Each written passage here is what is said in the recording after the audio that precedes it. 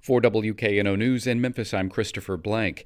It appears that high-dosage tutoring and summer school may have made a difference for Tennessee fourth graders on their end-of-year tests. The average English language arts scores are out from Tennessee's Department of Education, and third and fourth graders just logged their highest proficiency rates since the test was revamped in 2017.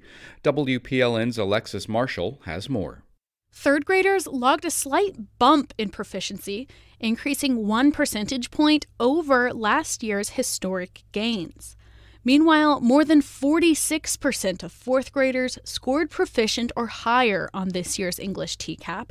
That's an increase of nearly 3 percentage points.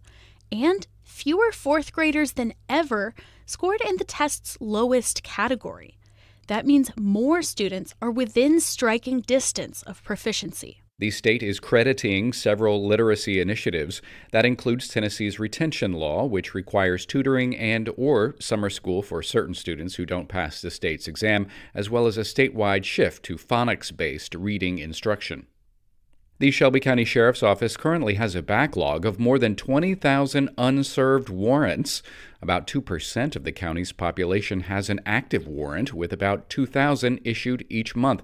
The department is now sending postcards to those with warrants, encouraging them to turn themselves in to avoid being arrested at home or at a place of business. Planned Parenthood in Illinois says their facilities have served a record number of out-of-state abortion patients since the overturn of Roe v. Wade nearly 2 years ago.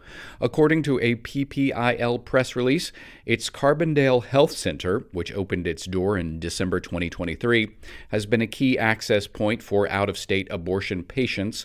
About 90% come from states where abortion access is restricted. Memphis Botanic Garden has a new executive director. Mary Lynn Mack will helm the organization starting mid-August. Mack currently serves as the chief operating officer of the Los Angeles County, California-based South Coast Botanic Garden.